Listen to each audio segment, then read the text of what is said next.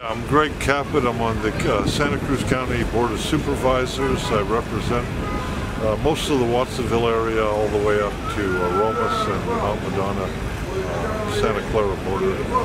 And CalFresh is very important in South County, which is District 4, which I represent, because we have we have one of the lowest income per capita